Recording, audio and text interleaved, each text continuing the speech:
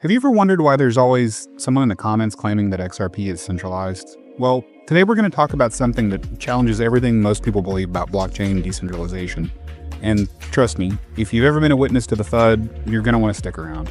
The concept of decentralization in blockchain technology is wildly nuanced and frequently misunderstood. Most people think they understand it, but when we dig deeper into the technical architecture, we discover that most popular assumptions about blockchain decentralization are actually pretty backwards. Let me explain why this matters so much for the future of crypto and digital finance. You're probably familiar with people claiming that Bitcoin is the gold standard of decentralization, a supposedly democratic system in crypto. Back when I first got into Bitcoin, we were setting up small mining rigs at home, and it was very much a common hobbyist type of system where people around the world were all participating together. I thought that was pretty cool. And although there's a lot of independent crypto miners now, there are just 4 mining companies around the world that control over half of Bitcoin's network. Even more dramatic is 80% of Bitcoin mining happens in a single country that has completely outright banned crypto trading. I'll let you guess who that is so I don't get shadow banned. The concentration of power is exactly what blockchain technology was supposed to prevent. But the reality of how these systems work has led many of us down a very unexpected path. So at its core, this story is about 2 fundamentally different approaches to achieving consensus in distributed networks. First, we have proof of work, which is used by Bitcoin, formerly Ethereum, and it's used in other networks like Litecoin, Cadena, and more. The technical process here is really pretty interesting, and miners compete to solve complex math problems called hash functions.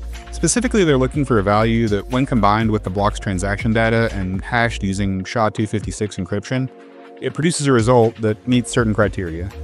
Typically something like having a specific number of leading zeros.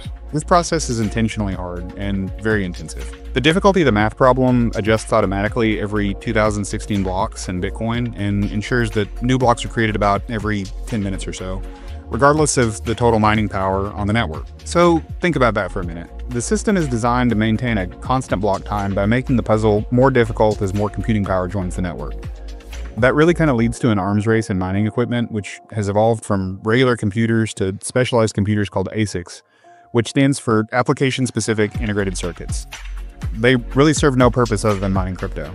The energy consumption implications are pretty staggering, and Bitcoin mining alone uses more electricity than a lot of countries around the world. Now, this isn't really just an environmental concern, it's a design issue that impacts decentralization. The massive energy requirements and specialized hardware needs create a higher barrier to entry and naturally leads to more centralization among those who can afford industrial-scale mining operations. Now, that's not to say there aren't plenty of alternative renewable energy sources that are being used by some, but by and large, that's not the case. In the XRP Ledger, validators don't compete to solve puzzles. They instead participate in a multi-phase consensus process for each ledger version.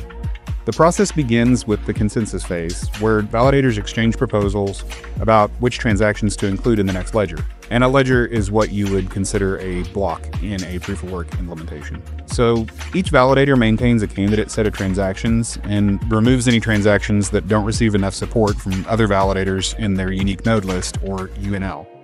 This creates a system of overlapping validator sets that together ensure the network's integrity. The overlap requirements are mathematically derived, and the network needs to maintain an 80% overlap between UNLs to maintain consistency with specific Byzantine fault tolerance calculations to determine the exact requirements for different failure scenarios. So there's currently over 180 validators worldwide that verify transactions on the XRP Ledger.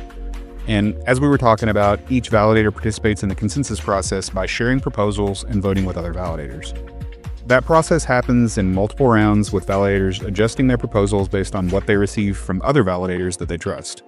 This continues until there's a supermajority of 80% of the validators that agree on a specific set of transactions to include in the next ledger. So let's talk about the technical advantages that this brings. First, transaction finality is achieved a whole lot faster than proof-of-work systems.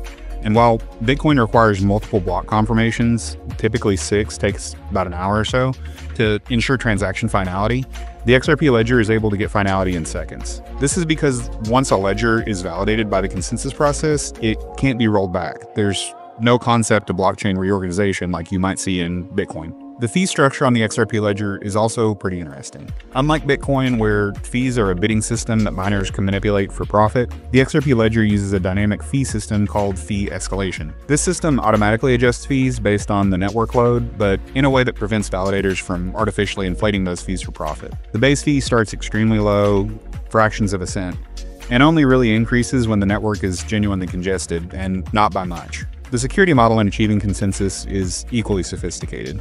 So, in proof-of-work systems, security is directly tied to the amount of computing power or hash rate dedicated to the network.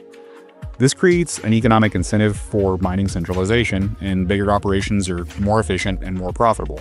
Whereas the XRP Ledger security comes from the diversity and trustworthiness of other validators. No amount of computing power can override the consensus process, and that makes traditional 51% attacks impossible. So let's also talk about how the XRP Ledger handles potential attacks.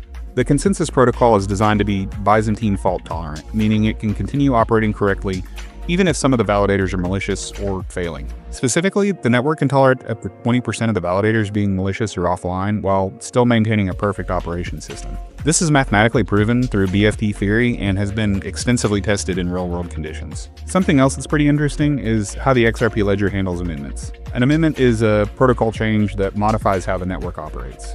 So, in Bitcoin, miners effectively control which updates are adopted. The XRP Ledger has a built-in amendment system that requires trusted validators to achieve consensus through voting. For example, if there's a proposed amendment, it must be supported by 80% of the validators for 2 weeks before it can be activated. The XRP Ledger can process 1,500 transactions per second on its base configuration, compared to Bitcoin's 7 transactions per second.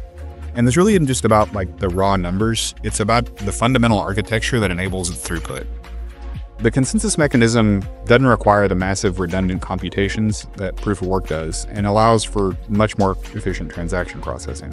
When we look at the network overlay, Bitcoin's network tends to form around mining pools, and that creates natural points of centralization. The XRP Ledger's network is more evenly distributed, with validators run by a big group of participants, including universities, financial institutions, and independent operators as well. That kind of diversity is really critical for maintaining true decentralization. As we start looking further into the future, the implications of the differences between these two types of systems is really pretty profound.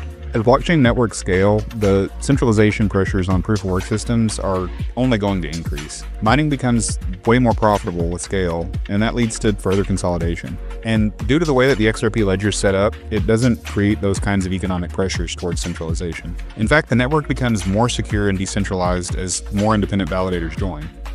Like David Schwartz said, the best incentive is no incentive. So really looking ahead, these two different architectures are likely to influence the evolution of a lot of other systems. We're already starting to see some new consensus mechanisms emerge that try to balance some of the features of proof-of-work systems as well as those of the Byzantine fault-tolerant systems. So the lesson here really is that decentralization isn't just about having no central authority.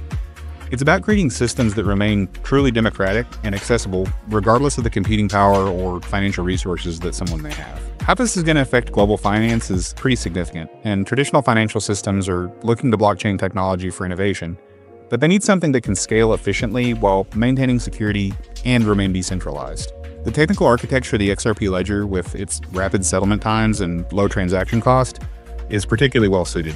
So maybe you've been fed a bit of a lie, and not everything is as decentralized as it appears. But some of the most surprising solutions come from rethinking the entire approach to the problem. So the XRP Ledger's unique consensus mechanism is a great example of what truly decentralized systems can look like in the future. Systems that prioritize efficiency, accessibility, and genuine decentralization over just raw computing power. The future is decentralized, and I'm really glad to be here to witness the evolution. Feel free to tell me I'm wrong in the comments so I can laugh, and I'll see you guys on the next one.